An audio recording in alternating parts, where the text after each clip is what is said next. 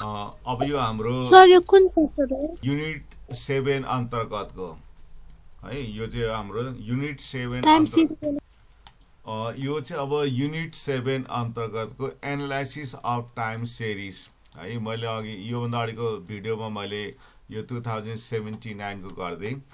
यो एउटा अलिक फरक खालको यो म गरिदिन्छु। जस्तो the following are the monthly profit in thousand भनेको छ, मन्थहरू दिएको छ जनवरी, फेब्रुअरी, मार्च, अप्रिल, मे, जुन, जुलाई, अगस्त, सेप्टेम्बर, अनि यो प्रफिट दिएको छ।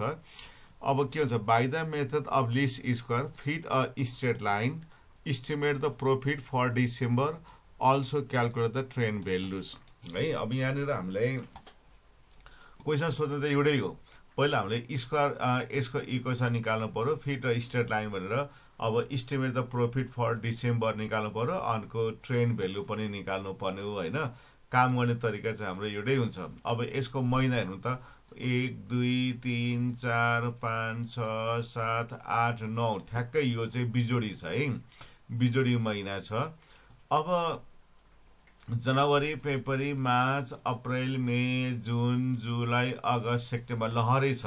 अब यसलाई यसरी 1 गर्नु पर्यो। यसलाई 1 2 3 4 5 6 7 8 9 भनेर लेख्नु पर्यो। यसको टाइम चाहिँ हामीले त्यसरी लेख्नु पर्यो है। अब 7 को र यो चाहिँ मैले अब 2077 मा आएको ब्याकलाई गर्नु खोज्दैछु। ब्याक क्वेसन हो होइन। यहाँ किनभने अगाडि जनवरी, फेब्रुअरीहरू दिएको छ, त्यस कारणले गर्नु खोजेको। पछि अब हामीलाई वैशाख, जेठ, असार भनेर पनि दिनुसक्छ, सन्डे, मन्डे, ट्युसडे पनि दिनुसक्छ होइन। जस्तै यहाँनिर अब जनवरी, फेब्रुअरी छ, भोलि चाहिँ हाम्रो वैशाख, जेठ गरेर पनि दिनुसक्छ होइन। त्यो पनि यसको त पोसिबल रहन्छ। त्यस कारणले अब यसलाई हामीले के गर्ने भन्दाखेरि मन्थ दिएको छ है, यहाँ हामीले मन्थ लेखौँ। जस्तो हाम्रो इक्वेसन चाहिँ यस्तो हुन्छ है, y बराबर a प्लस bx भन्ने हाम्रो इक्वेसन हुन्छ। यो सुरुमा लेख्नु मेमोरी भन्नु लेख्दा पनि हुन्छ, भरे लेख्दा पनि हुन्छ होइन। अब हाम्रो यहाँ मन्थ दिएको छ, मन्थ भनेको चाहिँ हामीले टी लेख्नु पर्यो होइन। पहिला यहाँ मन्थलाई चाहिँ यसरी देखाउनु पर्यो है त। अब यहाँ मन्थ लेखौँ। मन्थ लेखिसके पछाडि अब यसको मन्थहरू चाहिँ कति छ भन्दाखेरि जनवरी, फेब्रुअरी, मार्च, अप्रिल, मे, जुन, जुलाई, अगस्त, सेप्टेम्बरसम्म दिएको छ क्या। यसले चाहिँ अब यसरी लेख्नु पर्यो क्या, 1 2 3 गरेर लेख्नु पर्यो क्या। अब त जनवरी, फेब्रुअरी गरेर त यहाँ हुँदैन होइन, यसलाई त अङ्कमा कन्भर्ट गर्नु पर्यो। त्यस कारणले चाहिँ यस्तो तरिकाले जनवरीलाई 1, फेब्रुअरी 2 गर्दै अङ्कमा यसरी कन्भर्ट गरिदिनु पर्यो यसलाई है त। यस्तो प्रकारले यसलाई हामीले अङ्कमा कन्भर्ट गर्ने काम गर्यो। यो चाहिँ अब इमिडिएटली भाइ बहिनीको कपीको लाइनले पनि मिलाउँछ है, यसो सार्नु पर्दैन। मेरो चाहिँ यहाँनिर अप्ठ्यारो यस्तो सारेको भाइ बहिनीको कपीको लाइनले मिलाउँछ। अब यसपछि आयो हामीलाई एक्स निकाल्नु पर्यो है। अब आयो कुरो एक्सको आयो। अब एक्स निकाल्दाखेरि हाम्रो एक्स बराबर टी। अब यो त ठ्याक्कै बिजोडी छ होइन, भनेपछि अब 20 को 5 लिनु पर्यो। 5 चाहिँ ठ्याक्कै 20 मा हुन्छ, 1 2 3 4 1 2 3 4। त्यही कारणले यसलाई हामीले टी माइनस 5 गर्नु पर्यो, टी माइनस 5 गर्नु पर्यो है, टी माइनस 5 गर्नु पर्यो।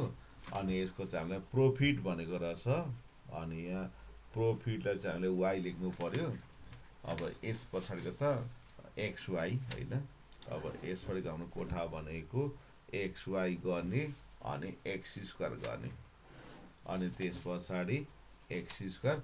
अब ट्रेन्ड भ्यालुजहरूलाई यहाँ टेबुलेसन गर्दा पनि हुन्छ होइन, टेबुलेसन नगरिकन त्यतिकै देखाउँदा पनि हुन्छ होइन।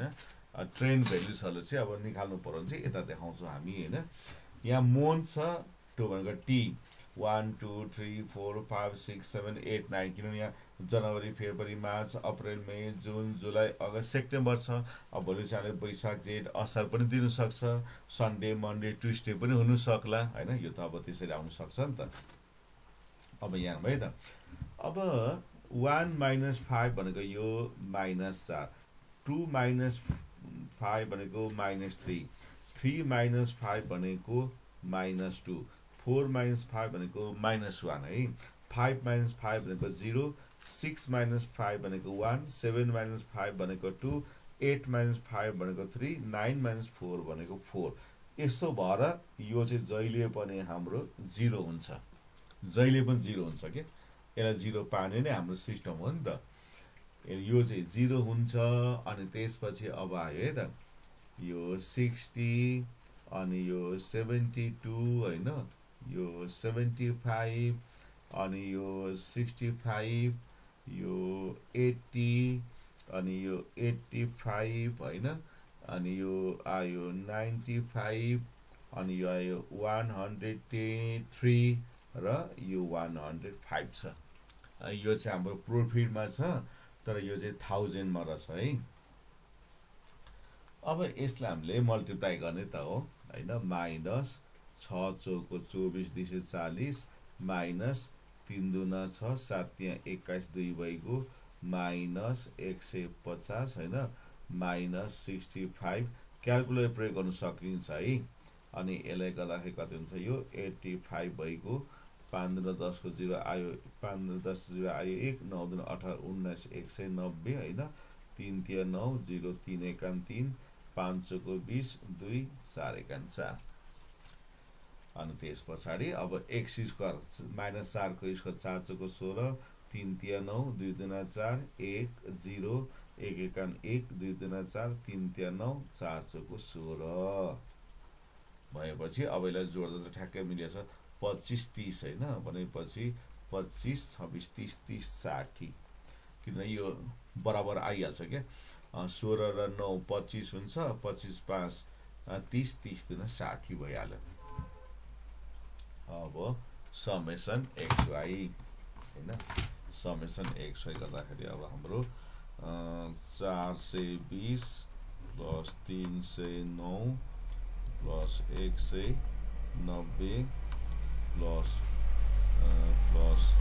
85 माइनस 65 माइनस 150 माइनस 216 माइनस 240 भनेपछि यो 333 समेसन y फेरि आयो 60 plus 72 and plus 75 and plus 65 plus 80 plus 85 plus 95 plus 103 plus 105 यसलाई जोड्दा 740।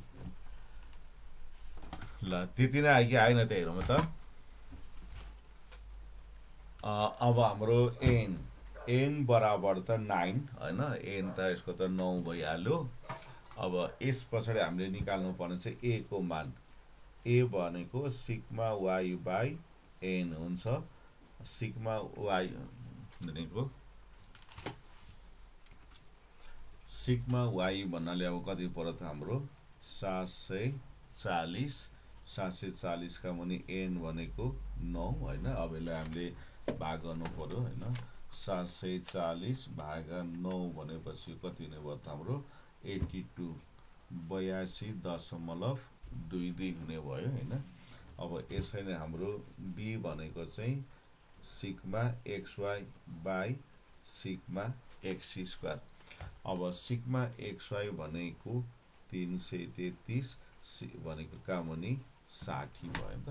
भनेपछि अब 333 भागा 60 भनेपछि कति हुन्छ यो अब 5.55। त्यसकाले अब हाम्रो देयरफोर y बराबर हाम्रो अब equation a plus bx y बराबर a भनेको कति आयो 82.22 होइन, 82.22 अनि प्लस b भनेको 5.55x र यो चाहिँ अब हाम्रो के भयो त इक्वेसन भयो है। y बराबर 82.22 प्लस 5.55। अब हामीलाई इस्टिमेट डिसेम्बर भनेको छ है। अब डिसेम्बरको लागि इस्टिमेट गर्नु भनेको छ। अब डिसेम्बर भनेको कुन चाहिँ महिना पर्छ भन्दाखेरि होइन, जस्तो हाम्रो यहाँ कतिसम्म आयो 9 भनेको चाहिँ हाम्रो सेप्टेम्बर होइन, September October November December December भनेको चाहिँ हाम्रो 12 महिना पर्यो क्या। डिसेम्बर भनेको चाहिँ हाम्रो 12 पर्छ क्या हैन। त्यस कारणले हाम्रो फेरि x बराबर के गर्नु पर्यो, t माइनस 5 हैन, 12 माइनस 5 बराबर 7। 7 आएपछि अब हाम्रो चाहिँ y गर्नु पर्यो, अनि डिसेम्बर डिइसी गर्दा भइहाल्यो हैन, बराबर 82.22 प्लस 5.55 अनि 7 लेख्नु पर्यो हैन, 7 लेख्नु पर्यो। यसको मान चाहिँ अब हामीलाई हजारमा आउने भयो हैन। जस्तै हाम्रो 7 मल्टिप्लाई 5.55 हैन जति आउँछ प्लस 82.88 गर्नु पर्यो हैन। अब यो कति आयो त 121.07 हैन। तर यो चाहिँ हजारमा छ नि त हैन, यसलाई हजारमा गुणा गर्नु पर्यो, किनभने यसको क्वेसन के भन्छ फेरि इन थाउजन्ड भनेको छ नि त हैन। इन थाउजन्ड भनेको हुनाले यसलाई हामीले हजारले गुणा गर्नु पर्यो है। हजारले गुणा गरेपछि कति आयो हाम्रो 21,070 भनेपछि 1,21,000 हैन 070। यसपछि यो क्वेसनले भनेको छ हामीलाई ट्रेन भ्यालुज भनेको छ हैन। अब यसको चाहिँ ट्रेन भ्यालुज भने त अब यसको मानहरु राख्दै जानुपर्छ हामीले हैन, मानहरु राख्दै जानुपर्छ। यसको ट्रेन भ्यालुज चाहिँ अब कसरी राख्ने भन्ने कुरा चाहिँ यहाँ माथिको इक्वेसन छँदैछ हैन। अब यसलाई चाहिँ हामीले x को मानहरु राख्दै जानुपर्छ है। जस्तो अब पुट हैन, पुट x इक्वल टु कति राख्नु पर्यो हामीले, -4 -3 -2 -1 0 1 2 3 4 यति राख्नु पर्यो के हैन। x को मानहरु चाहिँ हामीले यति राख्दै जानु पर्ने भयो नि। अब हामीले जस्तै y1 गर्दा पनि हुन्छ, यसलाई t1 गर्दा पनि हुन्छ क्या ट्रेन भ्यालु है। हाम्रो इक्वेसन चाहिँ कति रहेछ भन्दाखेरि 82.22 प्लस 5.55 अब -4 राख्नु पर्यो के। यो चाहिँ एउटा दुईटा निकालेपछि थाहा भइहाल्छ है, यो चाहिँ एउटा दुईटा निकालेपछि थाहा भइहाल्छ। जस्तो -4 गुणा 5.55 हान्ने हैन जति आउँछ प्लस 82.22 गरेपछि यो मान कति आयो 60.02 आयो क्या हैन। अब त्यसपछि यसलाई t2 गर्दा पनि हुन्छ। अब 82.22 प्लस 5.55 अब चाहिँ x को मान चाहिँ -3 राख्नु पर्यो है। -3 गुणा 5.55 जति आउँछ प्लस 82.22। अब यो मान कति आयो नि 65.57 आयो। अब हामीले चेक गरौँ त, यो भन्दा यो चाहिँ यतिले बढी हुनुपर्छ, 5.55 ले बढी हुनुपर्छ है, 5.55 ले बढी हुनुपर्छ। जस्तै 60.02 प्लस 5.55 जोड्दाखेरि हाम्रो कति आयो त ठ्याक्कै 65.57 ठ्याक्कै आयो क्या। यो 5 ले बढी हुँदै जान्छ क्या, 5.5 ले बढी हुँदै जान्छ। अब अरु चाहिँ के गर्नुपर्छ, अब t3 गरौ, यो त 9 सम्म पुर्याउनु पर्यो नि त। अब यसमा प्लस 5.55 हान्यो हैन। अब यो 5 यसमा 65.57 मा 5.55 गरेपछि यो कति हुन्छ 71.12 71.12। अनि यस्ता नै t4 गयो फेरि प्लस 5.55 गर्यो, यो कति आयो 76.67। अनि t5 गर्यो हैन प्लस 5.55 गर्यो, अनि यो 82.22 आयो हैन। अनि t6 गर्यो फेरि प्लस 5.55 गर्यो, अनि यो 87.77 हैन फेरि प्लस 5.55 गर्यो। t7 भनेको 93.32 अनि t8 हैन फेरि यसमा प्लस 5.55 गर्यो, यो 98.87। यो त राख्नुहुन्छ t9 भनेको हैन, यसमा फेरि प्लस 5.55 गरेपछि जम्मा 104.42 आयो क्या यो चाहिँ यसको ट्रेन भ्यालुजहरू भयो। अनि त्यस कारणले अब हामीले एन्सर लेख्दा चाहिँ के लेख्नु पर्यो भन्दाखेरि एन्सर लेख्दा चाहिँ हाम्रो पहिला चाहिँ इक्वेसन y बराबर कति लेख्नु पर्यो 82.22 प्लस 5.55x चाहिँ हाम्रो इक्वेसन भयो। अनि त्यसपछि हाम्रो estimate in December equal to rupees हाम्रो कति आउँदाखेरि 1,21,070 आयो। अनि त्यसमा यो अनुसार अनि हामीलाई ट्रेन भ्यालुज भनेको छ। ट्रेन भ्यालुज चाहिँ अब हामीले कमा गरेर 60.02 कमा 65.57 कमा हैन यस्तै राख्नु पर्यो। अब 71.12 कमा 76.67 हैन 82.22 कमा 87.77 अनि कमा 93.32 अनि कमा 98.87 कमा 104.42। यो चाहिँ हाम्रो के भयो त अब फाइनल एन्सर भयो हैन। अब हामीले यहाँ जनवरी फेब्रुअरी दिएको छ। यो क्वेसनमा हामीले भोलि पर्सि वैशाख जेठ असार पनि दिनु सक्छ, सन्डे मन्डे पनि दिनु सक्छ हैन। त्यसो भएको हुनाले मैले यो एउटा अलिक फरक स्टाइलको हुनाले यो मैले सल्भ गर्दै